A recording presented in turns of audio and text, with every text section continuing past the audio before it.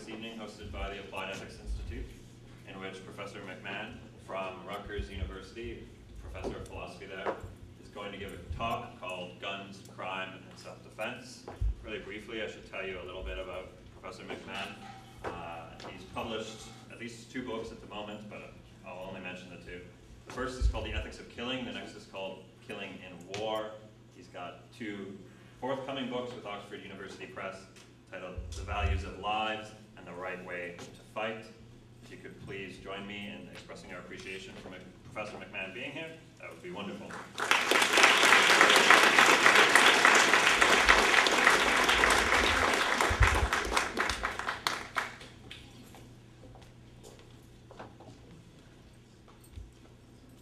Okay, yeah, I am.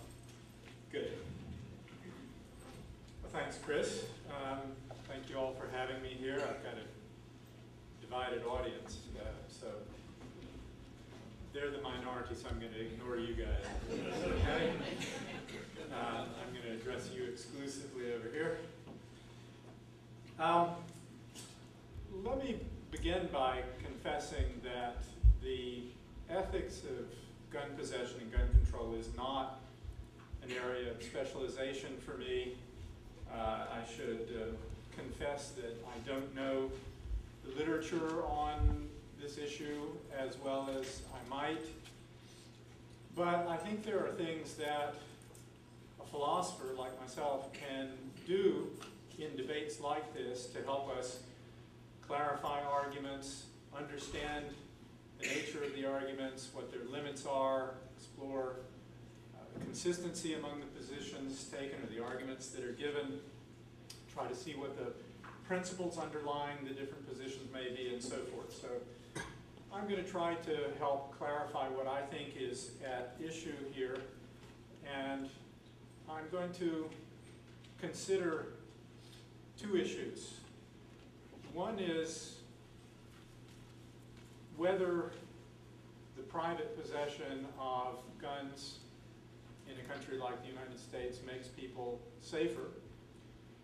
And I'm going to consider the question whether there is a right to possess a gun grounded in the idea that there's a right of self-defense. I don't deny that there's a right of self-defense. Whether the right of gun possession follows from or is entailed by a right of self-defense. Let me start out by saying that the little bit that I've read in the literature by the gun advocates and the arguments I've heard when I have debated gun advocates at different places tend to focus very heavily on statistics. I debated some gun advocates, one a statistician, an economist, another a lawyer, and a few months ago I debated somebody in Princeton named John Lott, who's been described as the guru of the gun lobby. He has a number of books on this. His most famous book is called More Guns, Less Crime. That book contains an awful lot of statistics. Now, what I think is that all the statistics I've seen are really very limited value and very limited significance. That's because we really don't have the kind of statistics that we really need. And what's more, we can't have them. They're not obtainable. What we have are statistics on rates of homicide and violent crime in different areas of the United States where there are minor differences in the distribution of guns. So people compare homicide and crime rates in one area with homicide and crime rates in another area. But the differences in the distribution of guns in the different areas are comparatively minor. There aren't any areas of the United States that have far fewer guns than other areas. Or another thing we might have is statistics on the same area in the United States before and after some minor change in the distribution of guns in that area brought about through a change in the law. But all these changes in the distribution of guns in these areas are comparatively minor. So we can see what happens when these minor changes happen. One of the things I'm going to suggest is that what tends to happen can be systematically misleading in the way we tend to interpret it. What the statistics that we have can't tell us is what the effect would be on rates of crime and homicide and so on if the United States were to have suddenly a distribution of guns comparable to that in a country like the United Kingdom. We can compare rates of homicide and violent crime and rates of homicide due to gun use in the UK with what happens in the United States. And of course what we'd find is that the rates are much lower in the UK than they are in the United States. But as gun advocates point out, those statistics can't control for cultural differences. So those statistics are going to be of limited value as well. I am not happy to have to concede this, but I think it is actually true that Americans tend to be rather considerably more violent than, say, the citizens of developed democratic countries in Europe. When I debated this man John Lott in Princeton back in the spring, the arguments that he gave in his presentation were based primarily on statistics from two cities in the United States that for a certain period had in effect prohibitions on handguns. These cities were Chicago and Washington, D.C. Now there was a prohibition, a legal prohibition on handguns in these cities, as I say, for a number of years. In each case, though, in both instances, those laws have now been overturned.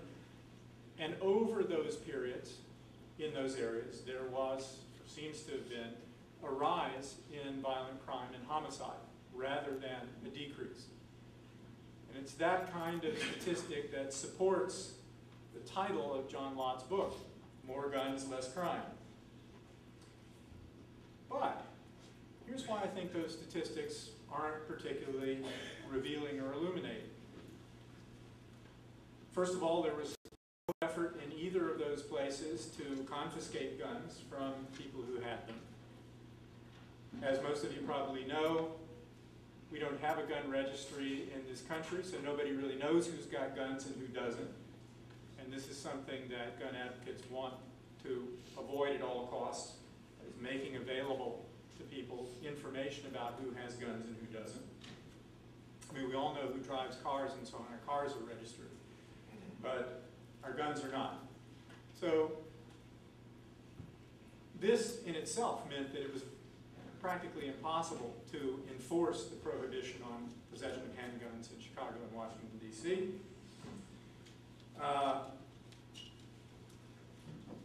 These were cities also that were located in areas surrounded by guns.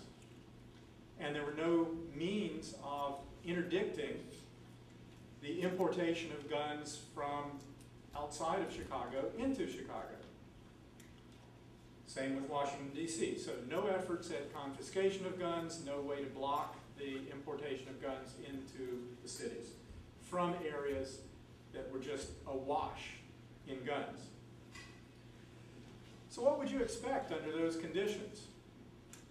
What would you expect to be the net effect of a prohibition by the government when nobody knows who's got guns and you can't prevent them from coming into the city? I think what you'd expect is that those people who want to live within the law, many of them at any rate, would surrender their guns to the authorities.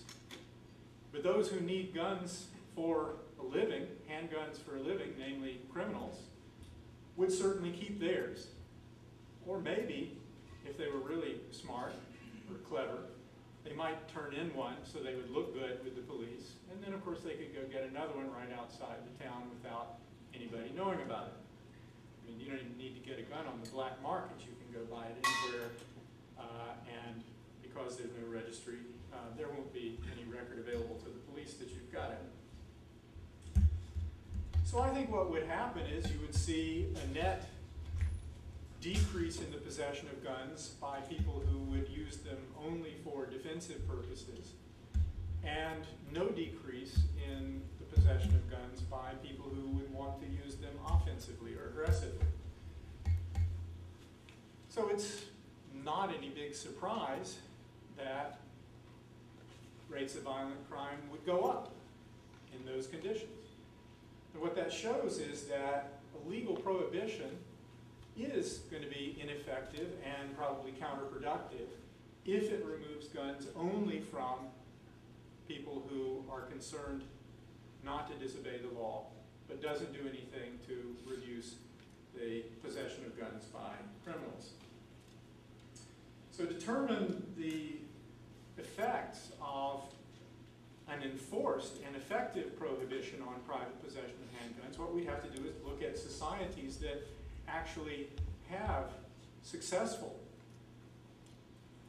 systems of gun control or prohibitions that are reasonably well enforced.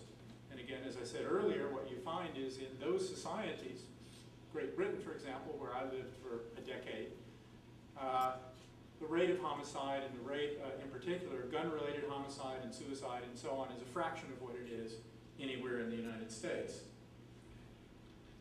But of course, again, as I said earlier, we can't establish cause and effect there convincingly because of the cultural differences between the countries. But let me just ask you to use your imagination for a minute. Here's a little philosopher's thought experiment. Imagine that we had a kind of magic wand that could eliminate guns. We just wave the magic wand and guns would disappear. So go to a state in the United States where have a fairly high crime rate with extensive use of guns by criminals. Let's say Louisiana, for example, or my home state of South Carolina. Can you imagine that if we had a magic wand and we could wave that magic wand and all the guns would disappear except those held by the police? So both ordinary citizens and criminals, their guns would just disappear. But the police would continue to have guns. Ask yourself, would rates of, let's say, homicide go up or down? Remain the same. Well, we'll have discussion a little bit later. We can speculate about this. Obviously, nobody can confirm a counterfactual claim of that sort. Does the government in this scenario still retain its guns? Yes, it does. Okay. I'm saying the police retain their guns. the rate That's would go right. up? Pardon? I think the rate would go up. Okay. Well, I'll let everybody imagine that. My speculation is that if people are reduced to killing each other with knives or with their fists or something like that, the homicide rate would drop precipitously. And I'll give you some reasons for why I think that's true in just a moment. Now, if we did wave our magic wand, then we got rid of all the questions will come after the talk, okay? Okay, well, I'll let you make a speech after I get mine done, okay? But since they brought me up here, I'd like to do mine first, if you don't mind. It's possible that if we waved our magic wand and all the guns were to disappear in the state of your choice or in the whole of the country, that the rate of crime would go up. That's not implausible. Depends in part on how effective the police would be, but I mean, I do want to concede, I think it's true, that if private citizens are armed, this can have a deterrent effect on crime. That seems to me pretty clear. So, we could, as John Lott said, get less crime overall if everybody had guns. So imagine that every resident in the United States were heavily armed within his or her house. I think it's perfectly plausible to believe that break-ins and burglaries would decline. That seems to me reasonable. Burglars don't like to get shot. So having guns in every house would, I think, deter break-ins and burglaries. If every citizen on the streets of the United States were armed or were walking around with a gun in his hand or her hand, there would be fewer muggings and fewer pickings of pockets and that kind of thing. I have no doubt that that's true. But what you have to understand is that the reduction of crime is only one value, one good thing. We could achieve a reduction of crime in lots of other ways as well. Let me ask you to think about this. Suppose our judicial system were to replace the presumption of innocence at trial with a presumption of guilt. So anybody brought to trial was presumed guilty, and what you had to do is to show that you were innocent. And suppose that we also had mandatory death sentence for anybody convicted of any crime, shoplifting, whatever it may be, mandatory death sentence and a presumption of guilt. That would reduce crime, wouldn't it? That would definitely reduce crime. Would that be a good system to have? Well, I'll leave you to think about it. I think that that would be a barbaric society. I would leave if I could. So the prevention of crime is just one value that has to be traded off against other values. And having a heavily armed civilian population of private individuals who possess guns, comes with a lot of costs, comes with a lot of risks. Let me enumerate a few of these risks. These are the things that I think have to be weighed against what I'm conceding to be the case, namely that widespread possession of guns by private individuals can have a deterrent effect on crime. We have to look at the costs of that. One is that when guns are everywhere, both criminals and the insane can get guns very easily. And it doesn't even matter whether you have background checks and stuff like that. People can still get guns very easily. You look at the case in Sandy Hook, Connecticut, where Adam Lanza just helped himself to the guns that were in his mom's gun cabinet. Anybody, you know, if 3/4 of the people on your block have got guns in their room, in their bedrooms or whatever, it's easy to get a gun if you want one. Another cost is that the state has no monopoly on the use of force. This is supposed to be a defining feature of the modern state. You know, if you take a political science course, what they're going to tell you is a defining feature of the state is that it has a monopoly on the legitimate use of force. Well, we don't have that. To the extent that any entity other than the state has access to the means for the use of force, we are closer and closer to what Hobbes called a state of nature. That is, a state lacking proper order. What this means is that the more people have guns, the more the population approaches parity with the police force. So the police are less effective in defending people to the extent that the people are armed. Another risk that comes with having a heavily armed population is that acts of passion that would otherwise have resulted in a fist fight, some sort of non-lethal injury, result in death instead. People have easy access to guns, tempers flare, and people get shot. I grew up in rural South Carolina. I know a number of instances of that happening when I was a child. people in my immediate area. When people have access to guns, rates of suicide go up, irrational suicides are more successful.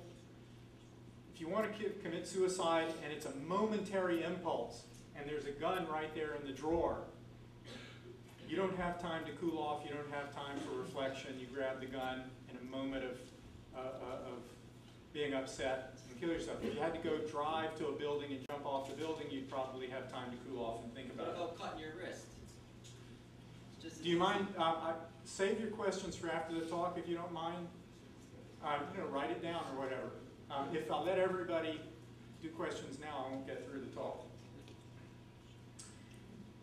Guns also kill people through accident. Again, I know of instances of that from my own personal experience. For those of you who are thinking, he's just a egghead philosophy professor with no real experience of this stuff, I should tell you that I got my first gun when I was 12. I shot and killed things all the time when I was a kid. Had guns in my house from the time I was born. And I did have friends who were shot by accident. Another cost of having guns in the society is it creates a climate of fear. Gun advocates like to say that an armed society is a polite society. That's a euphemism for a terrified society, where people are polite because they're afraid that anybody they may offend will just shoot them.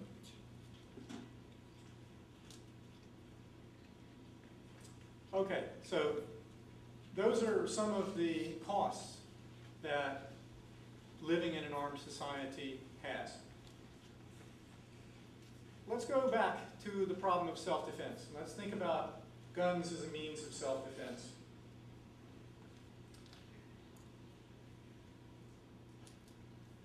What I think is that, as I tried to suggest when I gave you my hypothetical example of the society in which nobody has guns, I think that people are more secure, less likely to be killed when nobody has a gun. But of course, in a society in which nobody else has a gun, I'm going to be more secure if I have a gun. So if I'm the only one in this room who has a gun, I'm a little bit safer than anybody else. Because you can come try to attack me with your fists and I can shoot you, but I can attack you with my fists and you can't shoot me. So I'm a little bit safer if I have a gun. And what this means is that whether other people are armed or unarmed, I'm going to be safer if I have a gun. But if I have a gun, and that gives you an incentive to have a gun to try to reestablish your equality with me, and then you and I both have guns and he doesn't, and he's at a disadvantage, then he's going to want to get a gun. And eventually we're all going to have guns, and we're all going to be less safe than we were when none of us had guns. Think about the logic here. Think about, for example, the logic of nuclear proliferation or of arms races. The logic is exactly the same. Before any country had nuclear weapons, countries were susceptible to conventional attack, but nobody was at risk of total annihilation. One country gets nuclear weapons, and its security is enhanced vis-a-vis the security of all other states. Just as when one person gets a gun and nobody else has one, the person who has the gun has a greater degree of security than anybody else. But as soon as one country gets nuclear weapons, other countries' levels of security have dropped. So they're going to scramble to try to get nuclear weapons of their own. But as each successive country gets nuclear weapons, all other countries have an increased incentive to get them themselves. And the end result of this procedure of proliferation is eventually everybody gets them. And people like Gaddafi get them, and Saddam Hussein, and Bashar al-Assad, and the regime in Iran. And it's not just that the risk of nuclear weapons is that people will use them intentionally and rationally to achieve their national aims. That's not really the grave danger that nuclear weapons pose. The danger that nuclear weapons pose is that they will be used irrationally, or that they will be used mistakenly as a result of a false alert, or that they will be used as a result of misperception, or that there will be an accidental launch. There have actually been cases where we've been very close to that, very close to the accidental launch of a nuclear weapon against another country that itself has nuclear weapons. It sees a nuclear weapon accidentally launched coming towards it, it retaliates immediately. So when all states have nuclear weapons, everyone's security has been radically decreased, because now we face the prospect of annihilation. So it's much better if no states have nuclear weapons than if all do. And it's better if very few do than if more do. And the same logic applies in the case of private possession of guns. It's exactly the same kind of situation.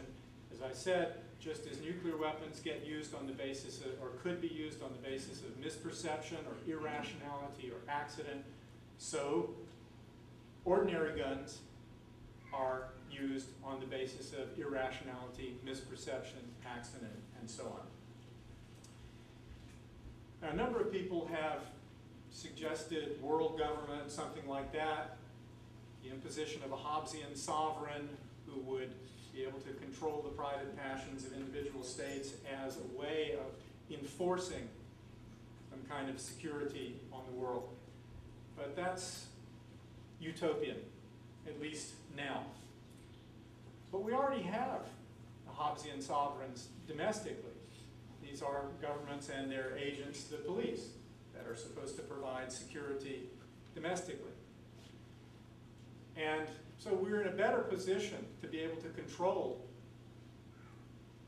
individual gun possession than we are to be able to control possession of nuclear weapons and other weapons of mass destruction, such as chemical and biological weapons, by states.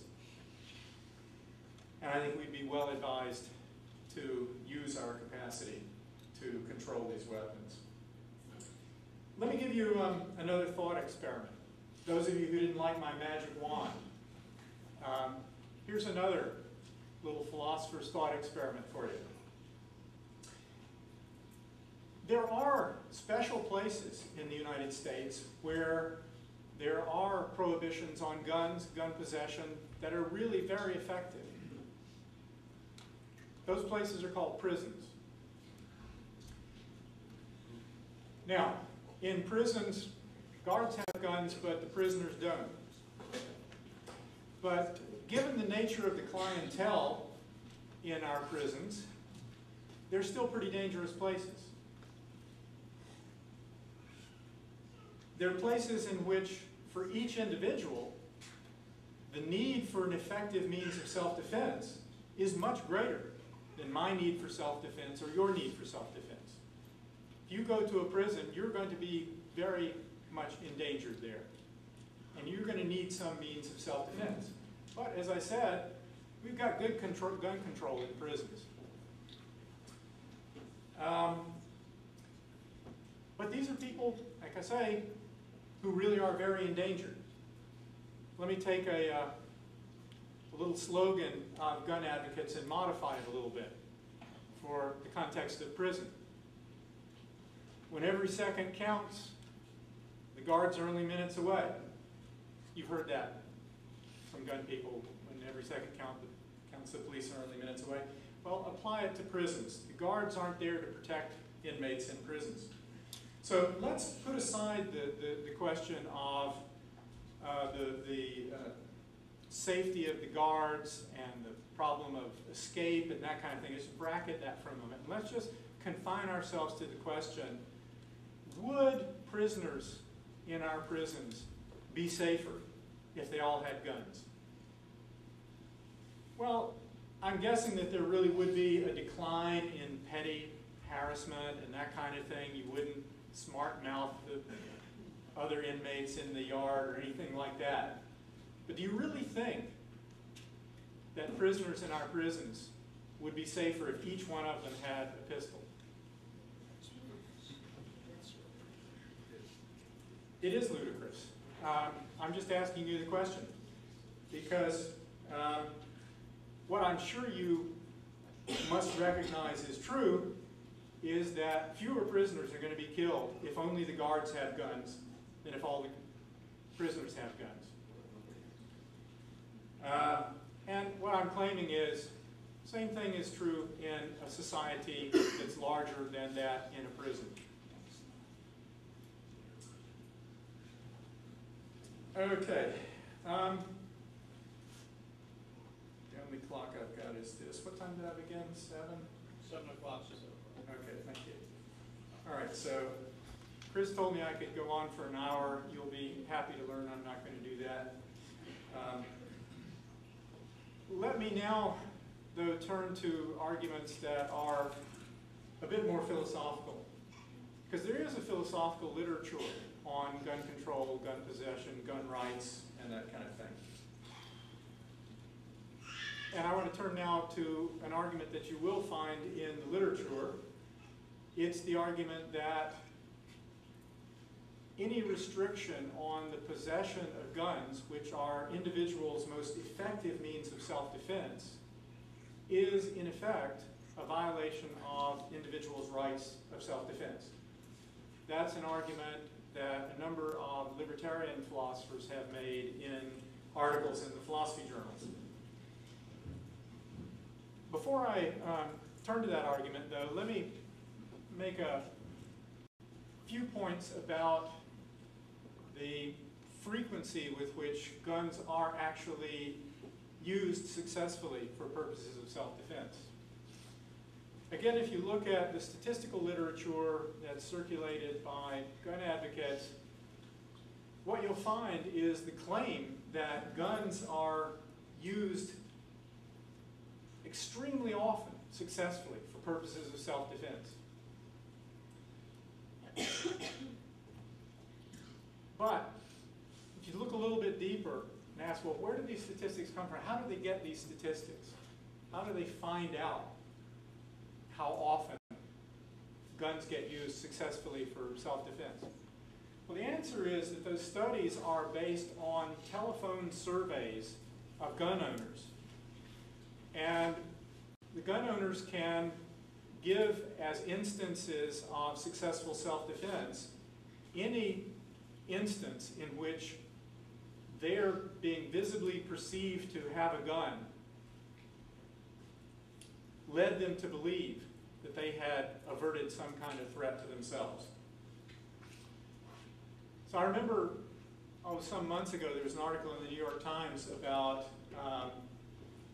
the open carry law in the state of Oklahoma. And there was a guy quoted in the article who worked in a used car place or something that occasionally repossessed cars or something.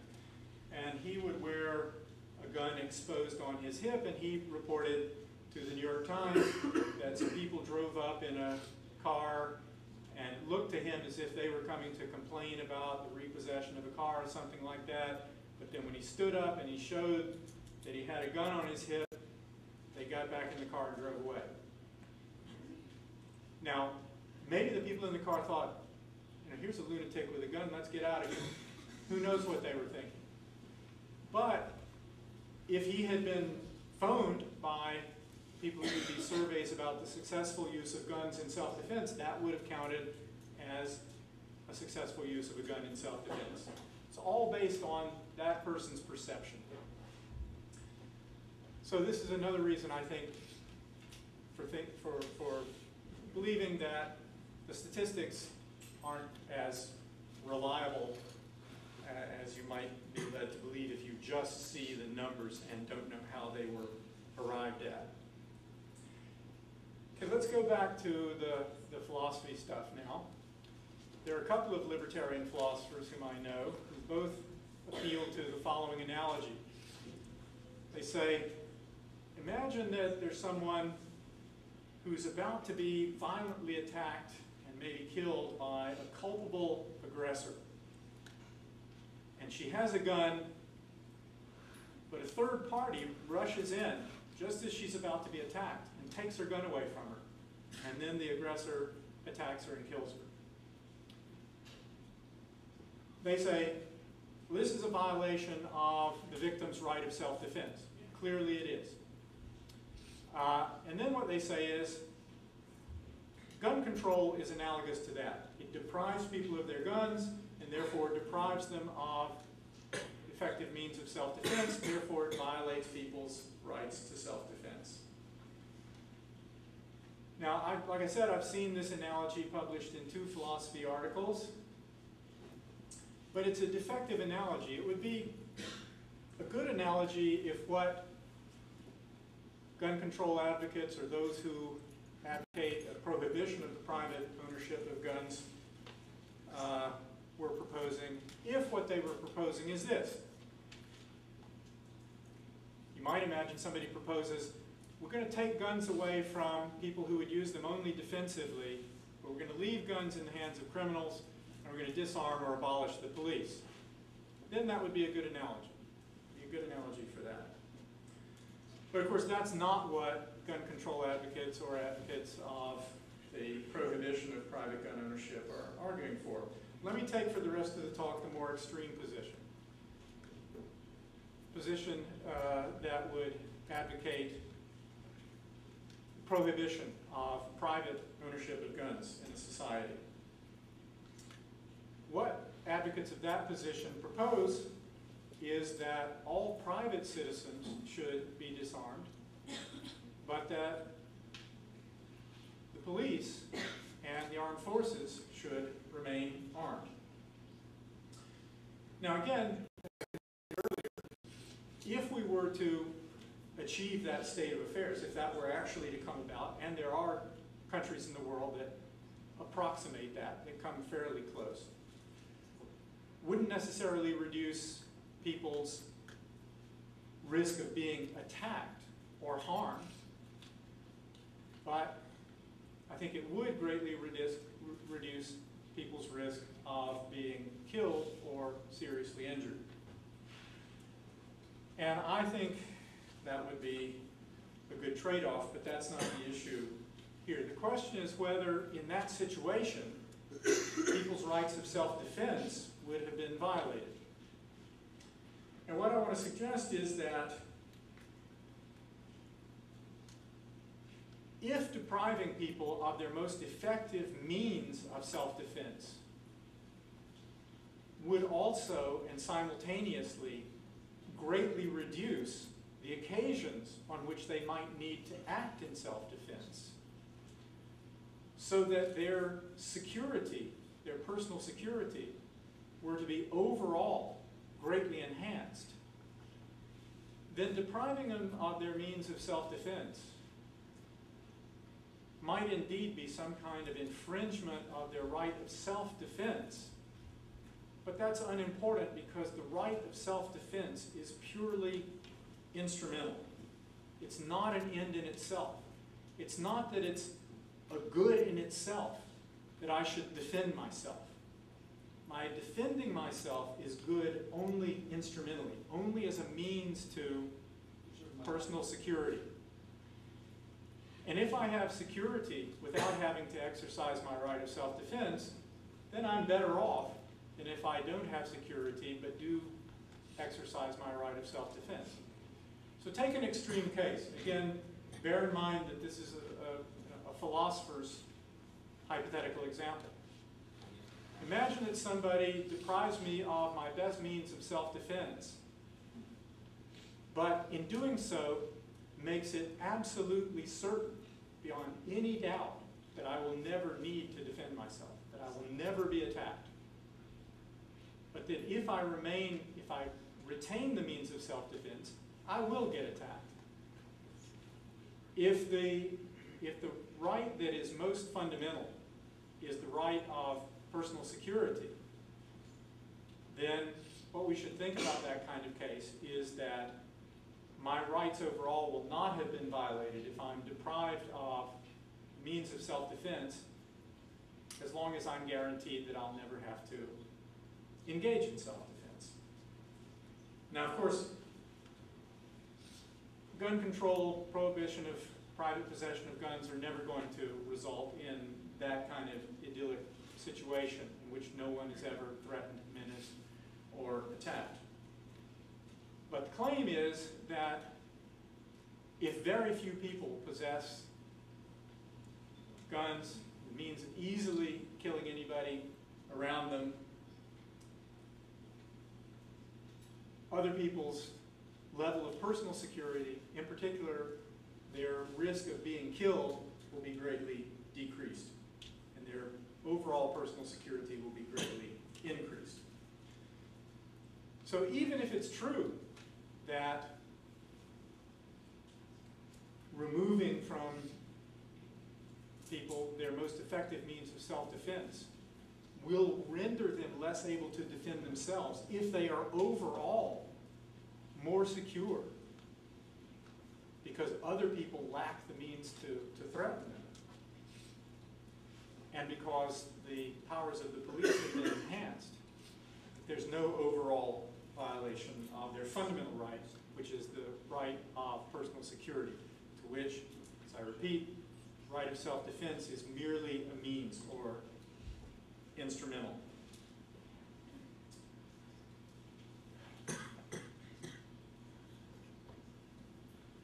Think for a minute about national defense.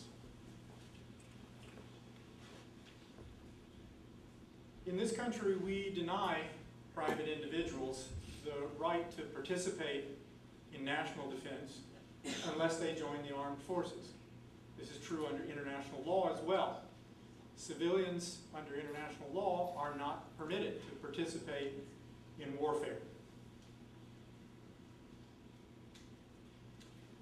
So, in this country, we don't allow people to keep their own fighter jets in their backyard. We don't allow people to have their own tanks, flamethrowers, and that kind of thing. We no longer organize national defense by means of well-regulated civilian militias. That's not very good for national self-defense. So what we have are professional bodies that we entrust to protect us. The Army, Navy, Air Force, the Marines, Coast Guard, and so on. And if you want to engage in national self-defense, as I say, you've got to join one of those groups, you've got to be trained, you've got to be authorized. And everybody seems to accept that, you know, with rare exceptions, you know, militiamen in Montana and that kind of thing. But most of us think that's good. We're safer that way. We're safer if we have a professional military to protect us, and we don't insist on privatized national security. So against external threats, we leave it to our international police. That is, our Army, Navy, and Air Force. What I want to suggest is this does not violate our right of self-defense. As I said earlier, we are overall more secure if we have the means of warfare in the hands of a professional military rather than dispersed in the hands of the citizenry.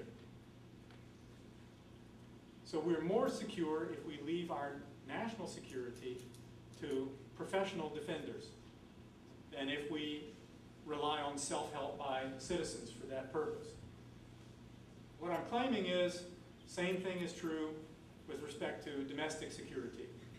We would all be safer if we left our domestic security to an authorized professional body of defenders who could be, I mean, the police force as we have it now is not altogether ideal. It can be changed, though.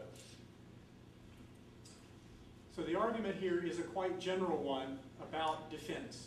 Namely, where defense is concerned, whether it's domestically or internationally, it's best to put the means of defense into the hands of trained, competent professionals and not allow them to be in the hands of just everybody and trust to self-help for individual personal security or national security.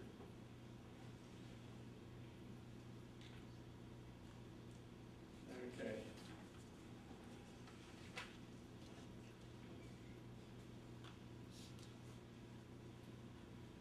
Well, I had a counter-argument that these philosophers give to what I've just stated. And I had some more to say, but some of you seem to be so eager to get going on the discussion that I think what I'm going to do is just skip the rest of the talk that I had in mind and open it up for discussion. If I may,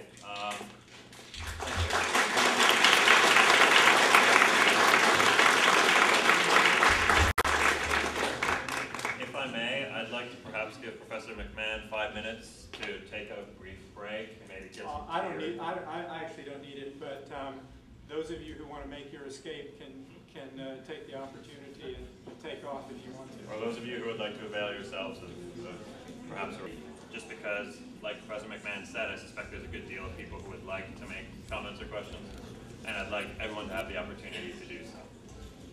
So Chris, are you going to go around with the microphone? Yes, to keep track of you guys, I do apologize. So if it doesn't look like I've acknowledged you, please continue waving until I acknowledge you. Yeah, so those of you who do want to say something, put your hand up and Chris will kind of make a note of who you are. I'm already overwhelmed, but I will do my best here. We've got 4 and then 5, and then I'll make my way back around this way. Well, first of all, thank you for coming. It was a great talk. Now, it seems like your argument is primarily based on the consequences. So if I grant you that we'd be safer with gun control, or even outright gun prohibition, do you think that if we justify gun control on the basis of consequences, that the consequences of implementing gun control or gun prohibition would outweigh the benefits of having gun prohibition or gun control?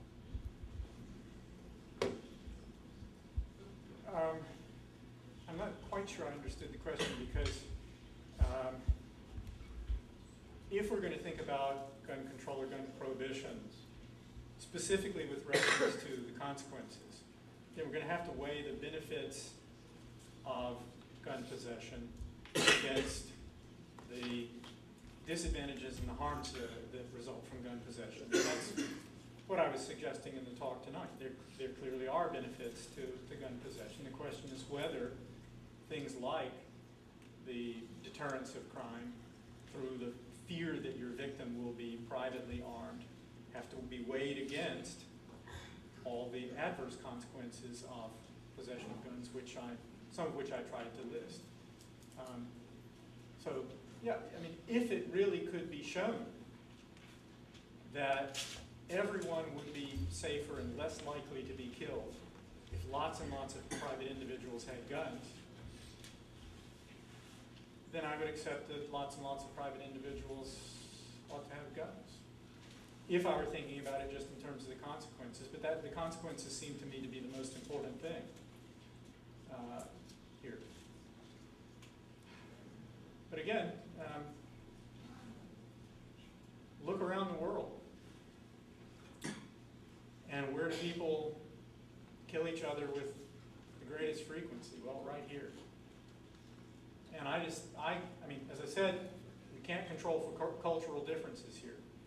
Maybe it is true that Americans are more violent, less moral, and more likely to be insane than the populations of other countries. I would like to believe that that's not the full explanation of why we kill each other at so much greater rate than people in other countries do. Thank you. All right. Once again, thank you for coming. And I just have a question about a statement you made previously. You were talking about how gun regulation and nuclear proliferation were one and the same. That nations go over and we commit a policy of nuclear proliferation towards other nations because we don't want every single person on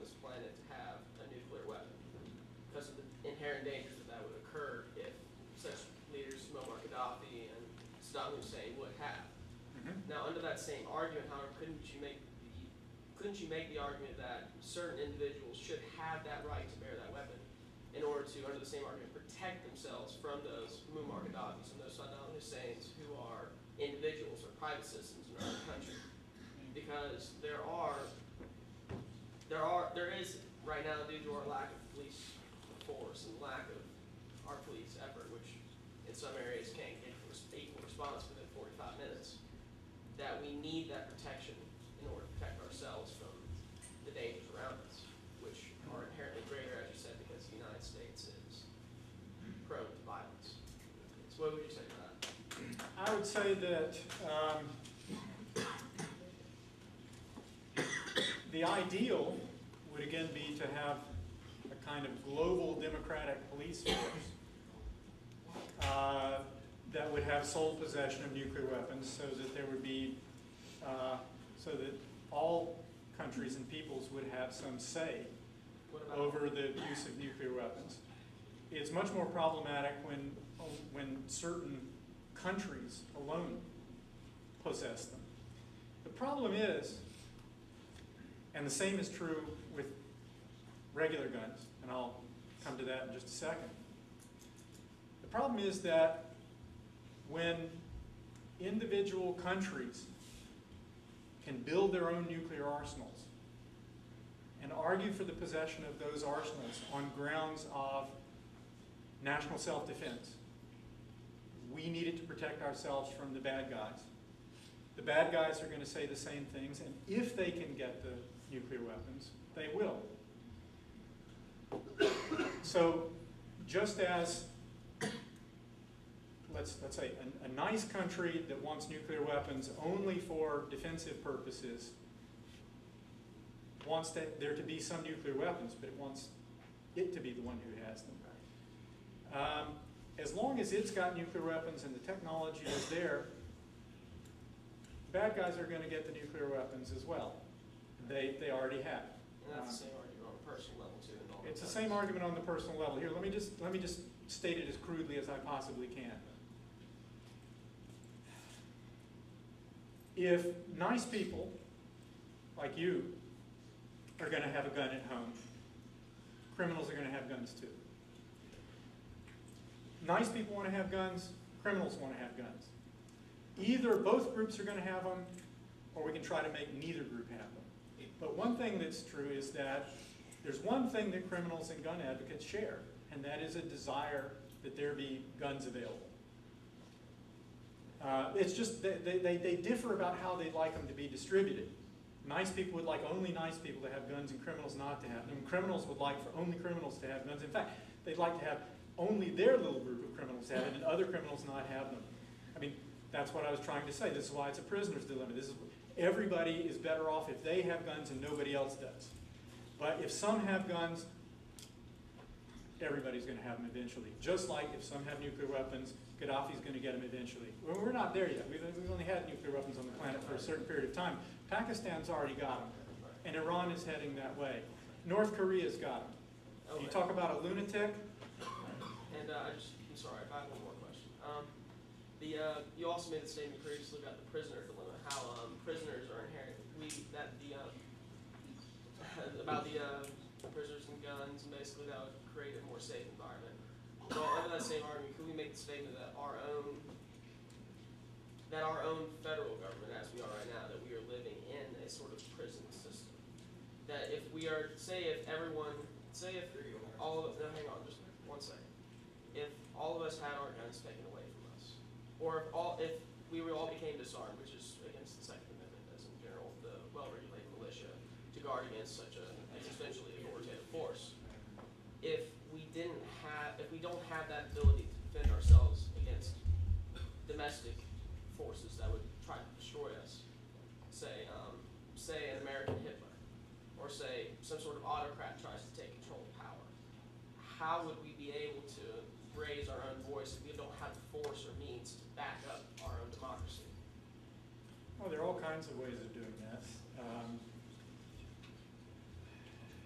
There's a large literature on nonviolent resistance, which can be very effective. Nonviolent against violence. Nazi Germany. Against drones, spying. I'll give you an opportunity to speak though, if Professor McMahan can speak. We'll come back around. Okay. Did you want to? Yeah, I want to say something about that. Okay, imagine that, well, let me say two things. First of all, think about what happened in Egypt. Now, I know things have devolved in ways that were undesirable there, but think back to Egypt a couple of years ago. You had vast numbers of people assembling in Tahrir Square, protesting against a government that was genuinely tyrannical, genuinely suppressed people's freedom in ways that would be unimaginable here. And they're back to that now with a military coup of the government. I mean, if you really think that's possible here, I think you're living in a fantasy world.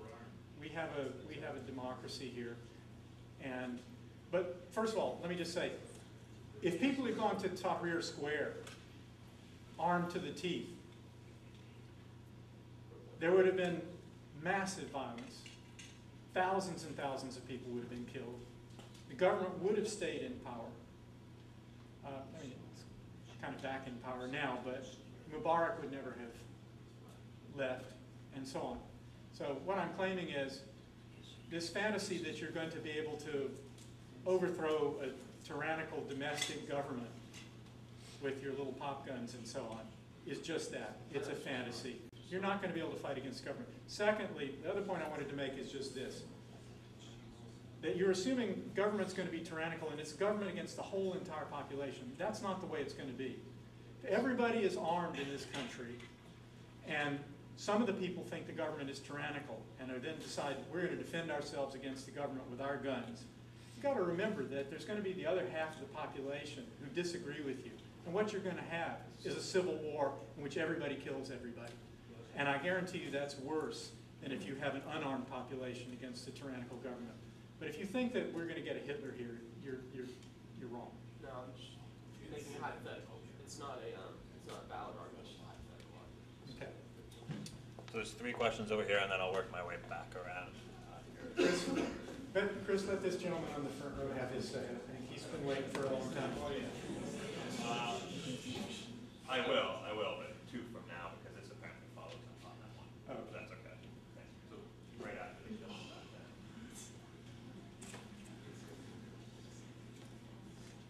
Thank you again. I'll echo all of that. I appreciate you coming. And my question is, if we grant the philosophical argument that we're all safer if nobody has guns, and I'm willing to grant that, that's a powerful argument. What do we do though in the situation, which you alluded to in the statistics, right, about Chicago and DC, right? You institute these gun laws, it's the nice people that follow the laws, and all the bad people keep their guns, right? So what do we do with the pragmatic situation of, okay, I agree, it would be nice if we could get rid of all guns. But if we realize that the people who are going to give up their guns first are the people who want to follow the law, now we've sort of tipped the scales to the other side, right? It seems, the reason I wanted to follow up on this is, it seems in the analogy of the nuclear disarmament, right?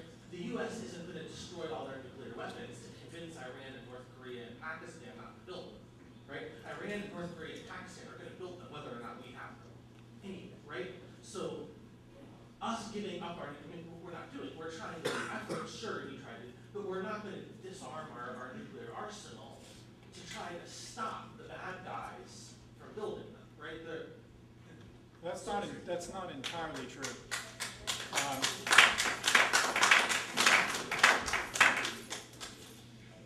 The reason that's not entirely true is that there is something called arms control. And there is something called the Non-Proliferation Treaty and so on. And the way you discourage proliferation and so on, and the way that you reduce stockpile of nuclear weapons by countries like the Soviet Union is by agreeing to reduce your own. You look at the history of arms control, and what it consists of is not our forcing the Soviet Union unilaterally to eliminate its nuclear weapons. It consists of a process of mutual accommodation, where they give up theirs or refuse to get some, or agree not to acquire them only if we reduce ours and provide them with security guarantees and so on and so forth. It's reduced, not eliminate, right? We're not It's gonna try to reduced, lead not the way eliminate. by eliminating